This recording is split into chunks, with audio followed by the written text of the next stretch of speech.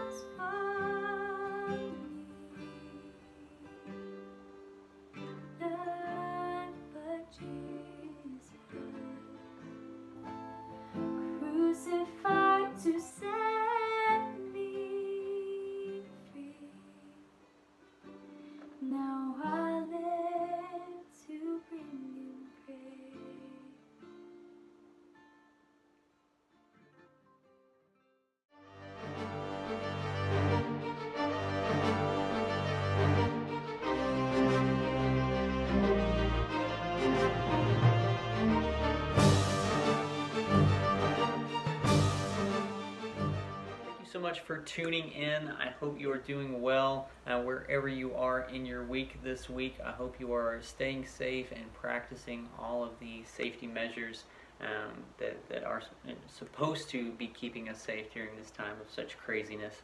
I won't take up too much of our time this evening because we do need to get onto our Zoom call where we will be giving away a free pizza delivered straight to your door. All you have to do is win the Kahoot game. That's it. All you have to do is win. All of that material in the Kahoot will be based off of the content that we cover right here and now. So without further ado, I wanted to start off by just asking you guys a question.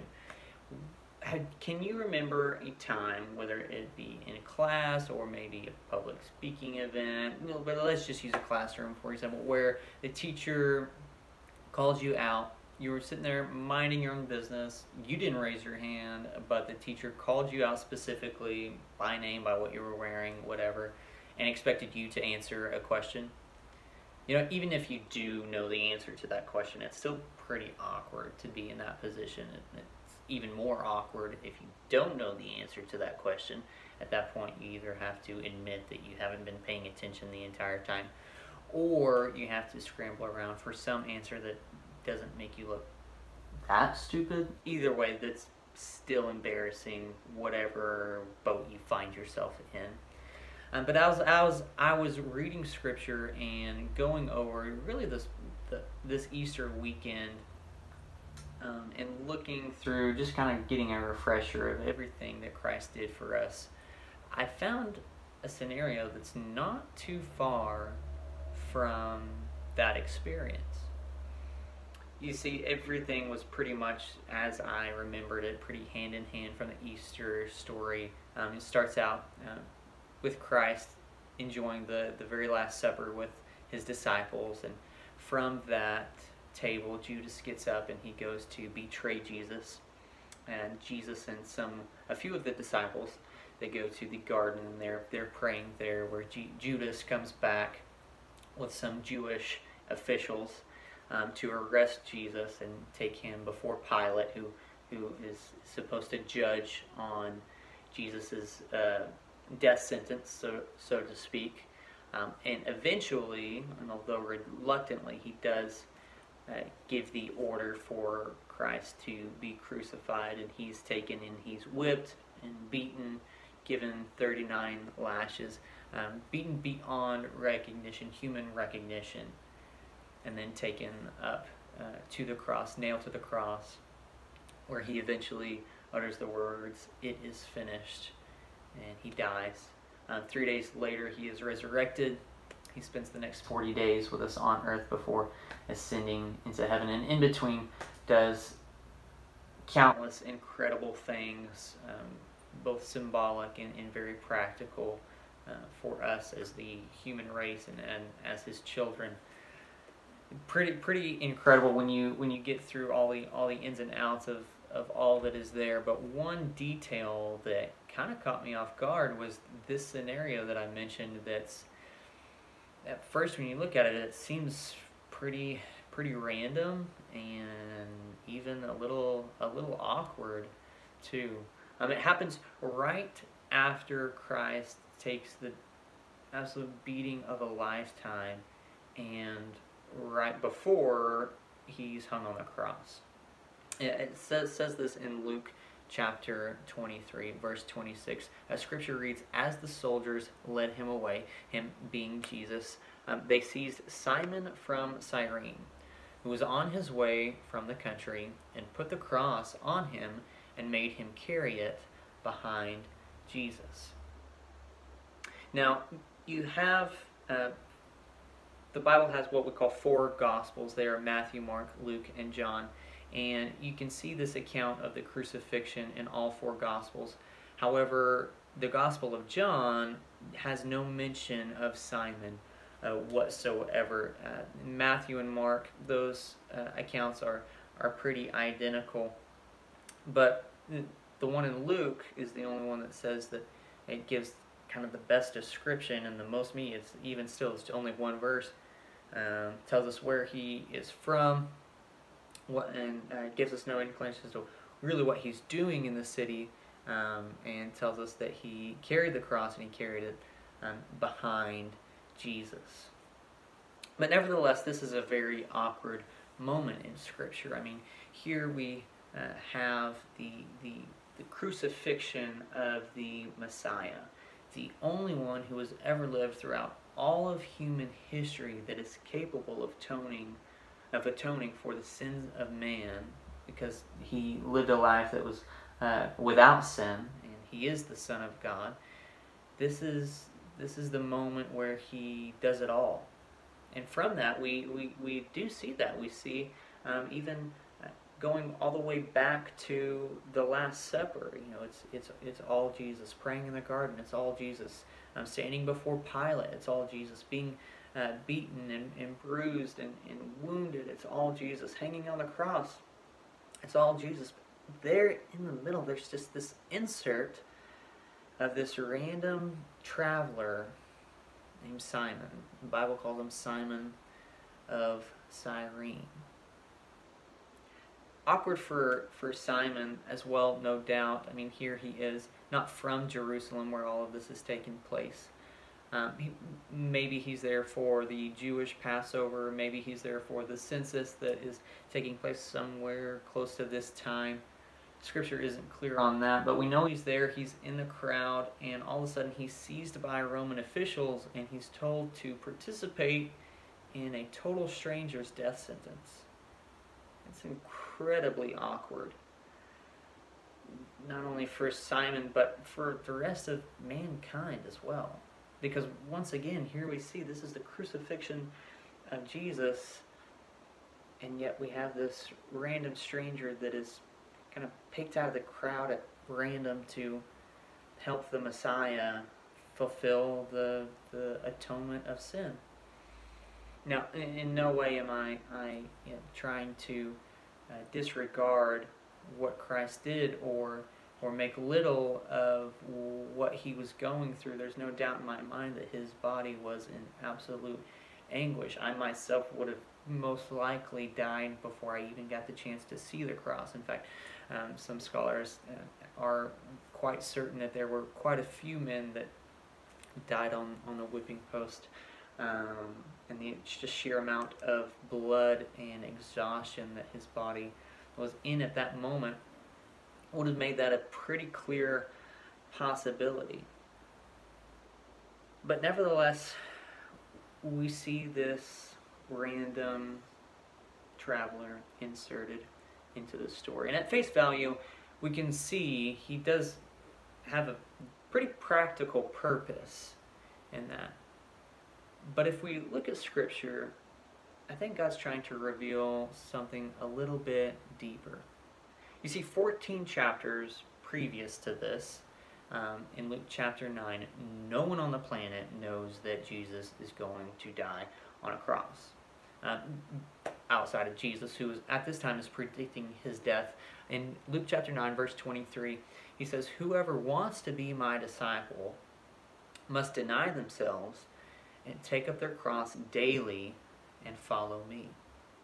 That was 14 chapters. Nobody knew that Christ was going to be hanging on a cross, let alone that Simon of Cyrene, whoever that is going to be literally taking up a cross and following him up the hill.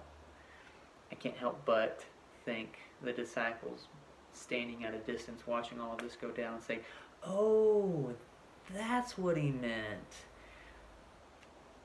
But what does it mean for you and me? What does it mean to take up our cross and follow Jesus? You see, just as Simon stepped out of the crowd, you and I have to step out of the crowd. Outside of the norms, outside of the ordinaries, outside of what we want to do, and we have to submit ourselves to something that is so much greater than that. You see, Simon was in somewhat of an angry mob at the time. Most people were hurling insults, hurling rocks at Jesus, spitting on him, beating him, mocking him the entire way he's up to the most miserable death this world has ever seen. But nevertheless, you and I are called to step out of the crowd, knowing that we're probably going to have rocks thrown at us. We're probably going to get spit on. In fact, I can almost guarantee you that you will be made fun of for sharing the gospel. But nevertheless, that is what we're called to do. Why? Because Jesus asked us to, because Jesus said so. I think there's quite a bit much more than that. I think we do this because there are lost, dying, and hurting people in this world that need to hear that there's a God that loved them so much that he gave his only Son to die for them. And that whosoever believes in him shall not perish, but have eternal life. And in order for the power of the cross to reach its intended destination, God wants to use random, ordinary strangers like you and me to deliver it. What does it mean to pick up your cross and to carry the gospel and to follow Jesus? Well, it means to become a true disciple, a true follower of Jesus. Not just a follower in a fan club or a follower as you would follow someone on Twitter, but no, to be willing to lay down your life and to abandon everything to become like Jesus. You know, Scripture doesn't give us very much more on this Simon of Cyrene, but it does talk about his family, specifically his son and his wife. You see, there was this man, his name was Saul, and Saul's number one goal in life was to kill as many Christians as he could. That was his MO, so to speak. And then one day, God radically gets a hold of his life. He takes away his sight, blinds him, so that he can see the error of his own ways. And then he restores his sight. And this man named Saul gives his life to Christ. And God actually changes his name to Paul. And Paul will go on to write the majority of what you and I would call the New Testament. And in this New Testament, in Romans chapter 16, verse 13, he mentions Simon's family. He says, "Greet Rufus, Simon's son, chosen in the Lord, and his mother, who has been a mother to me too."